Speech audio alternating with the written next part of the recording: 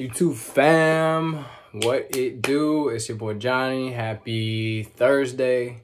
I'm gonna just get right into this update because I feel good, but shit kind of sucks, but All right, so let me explain. This is supposed to be my month 3 update for Finasteride, or 3.5 or whatever I'm at. But things did not go as planned. So I don't know if I've ever noticed any results from Finasteride in terms of hair thickening or in terms of, regrowth or anything like that. Obviously, I'm at 3 months, so I'm not going to get that. But I did notice my shedding went down dramatically. So like I always say this. I used to run my hands through my hair and get a ton of hair. I did it I just took a shower and I run my hands through my hair and it's like a hair.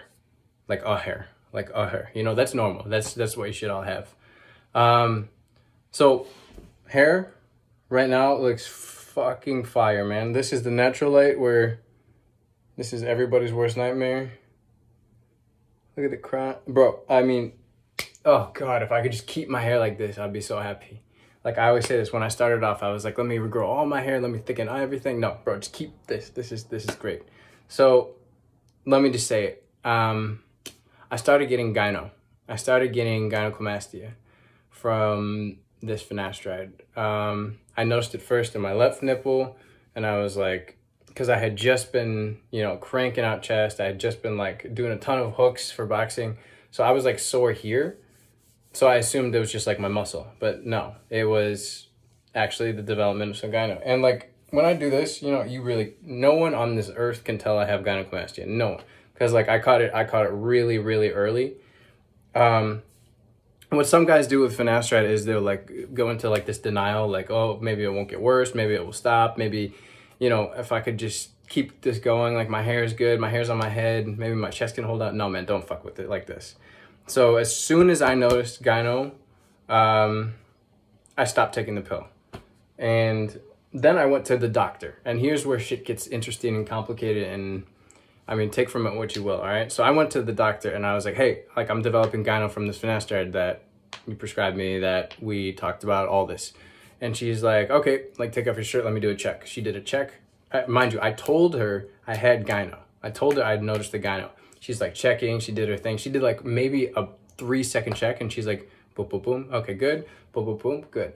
Actually, I don't notice any gyno, so, you might have body dysmorphia, this might be all in your head. When you came in here with your hair, I didn't even notice hair loss, and I'm just sitting there body dysmorphia. Woman, do you understand how badly I want to have body dysmorphia? Do you understand how badly, that would be the answer to my problems? If I have body dysmorphia, if I'm imagining my hair leaving me, if I'm imagining my chest growing a tit, body dysmorphia, suck my dick.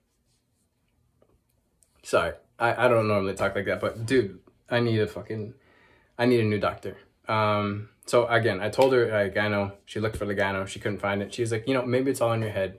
So taking that, I went home and I took another Finasteride pill because I was like, shit, maybe it is in my head. Maybe this isn't anything. I haven't had any soreness. I haven't had any types of signs. Maybe it's in my head. Maybe it's all in my head. So I popped another pill. I went through the weekend like nothing. The next week, I start to realize that, okay, this is not in my head. This is there's something growing here. There's I'm getting a tingling sensation. It feels like something's going on in my tits. And if you've never had that feeling before, it's weird when it starts happening. It's weird as shit. It's tingling. It's I don't know. So 2 things are happening to me. One, Finasteride is working. My shedding stopped. My DHT levels are down for sure. Because if it rose, let me break this down. When you develop gyno, it's because of your estrogen levels being up. When you are limiting your DHT, you're inhibiting your DHT, your testosterone and your estrogen levels go up.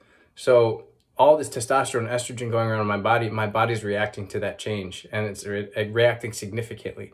So my estrogen is up here. It's you don't get gynecomastia without having elevated levels of estrogen. You don't have elevated levels of estrogen unless you're messing with hormones in your body, which is what I'm doing. So good news is that it's working. Is that my shedding is stopped, blah, blah, blah, blah, blah. It's keeping my hair. Bad news is I'm getting tits. So this would put some people off. This would just be all right, that's it. I'm just going to lose my hair, Finasteride, goodbye, all this shit. It was nice, you know, RIP. Nah, man. All right, so I'm taking positives away from this. 1, Finasteride is working for me. 2, I need less of it. 3, oh God, I hate to say this, but through this entirety, bro, I've been smoking weed, like pretty much daily. So if you don't know shit about weed smoking or what it does to your body, go do some research, make your own opinion. But to say that it has no effect on your hormones whatsoever, to say it has no effect on your body or hair would just be absolutely ignorant. Because we know smoking is correlated with premature balding. We know that smoking in general does a whole bunch of shit to your body that's fucked up. So imagine doing that with something else that manipulates our hormones. That's weed, bro. And I fucking love this shit, man. But it's not good for your hair. It's not good for your body. And it's probably fucking with your hormone levels. So I'm going to continue with Finasteride, but after giving my hormones a month to kind of like level out again. So this whole month, I'm not going to touch Finasteride. I'm not going to do shit. I'm going to, you know, go at the microneedling. I'm going to keep using the tamoxifen. And then at the beginning of this next month or a month from now, when I feel like my hormones are leveled out, I'm going to get my hormones tested because I never did this the right way going into Finasteride. And like, this is probably my biggest regret. I never got my hormone level tested. I never had a base level. I never tested when I noticed the gyno right away. So I don't even for sure know if my estrogen levels are elevated, but it's just like, you don't get gyno from anything else besides that. Like your estrogen levels are up. That is why you get gyno. That is how these men transition into women when they take this at higher doses. And it's intentional. So, I mean, that's the science behind it. Going into this next one, I'm going to have a base hormone level of what my hormones are. I'm going to test a month in. I'm going to test another month in. And I'm going to be taking 0.5 milligrams. I still haven't decided between 0.5 or 0.25. If you go look at the hair loss doctors, they say like 0.25 is when you start to get less benefit from the pill. And you know what? Less benefit sounds good to me as long as I'm not growing tits.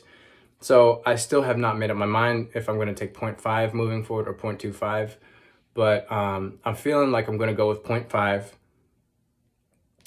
And I'm going to be taking some estrogen blockers along the way as well. So grapeseed extract, I'm going to be doing the natural route, obviously, with the estrogen blockers. So like cruciferous vegetables, grapeseed extract, that whole thing. Go look it up on your own. But I'm also going to be looking into things like, you know, these estrogen blockers that aren't natural. So how much of that I can take for how long? Can I cycle it? I mean, can you limit estrogen? Can you limit estrogen in your body for that long without having consequences? Can you do anything this long without having consequences? No. I mean, I fucking love my hair right now. I love it. If this could be the rest of my life, I'd be happy. I'm not trying to regrow shit. I'm just trying to keep hair. So with that being said, my regimen is this going to be moving forward. And I'll let y'all know when I'm starting the next one and like what happens with this gyno situation, if it keeps growing, if it doesn't. I mean, look. Does it look like I have gyno? No. Like, my chest is normal, man. My chest is completely normal. Like, I would take off my shirt and shit, but what, you know, whatever. I will let y'all know what's happening. Here's going to be my regimen going forward. And just, I told y'all, I'm taking y'all to the end. What that looks like, I still have no idea, but, you know, one key takeaway I've learned from this entire journey, this entire hair loss thing, is like, oh shit, now I have gyno and I'm losing hair. Like, as soon as I started getting gyno, I did not give a shit about my hair. I did not. I was like, if I'm going to have tits, it doesn't matter what I have on my head, because now I'm super like self-conscious about my body. I've never been self-conscious about my body. I've never been self-conscious about my hair before all this shit. And now I'm self-conscious about everything. But at the same time, it's just like, bro, this is what I got. This is what I got. This is what we were given. These are the cards we were fucking dealt. And like, there's only one way out, bro. It's just, you got to deal with what you were given, man. This is the life we were given. Every single day we're alive is a blessing. And it's so much more than what's on your head, than what you're wearing outside. It's what's in here, man. I'm gonna keep saying this until like y'all get it with me, because this is the biggest takeaway, man. So, wrapping this shit up. Look for another update. I'm going to be starting my next Finasteride cycle in a month. If something happens before that, I'll update you guys. So keep stay tuned. When I start my next finasteride cycle, I'm gonna make a video. So I'm gonna lay out exactly what I'm doing, when I'm doing it, how I'm doing it, and if y'all want to do it with me. But know this, if you're taking finasteride, bro, this is a real side effect, man. This is not like a 1% of users side effect. That's absolute horse shit. This definitely happens to more people than 1%, 2%, 3%. Like, know that this is a real thing, man. Like, if you're gonna fuck with these hormone altering drugs, this is what happens, man. Sometimes you get tits. When life gives you tits, fucking somebody finish that for me in the comments. When life gives you tits, make lemonade. All right, boys. I'll catch y'all next update. Be easy. Peace.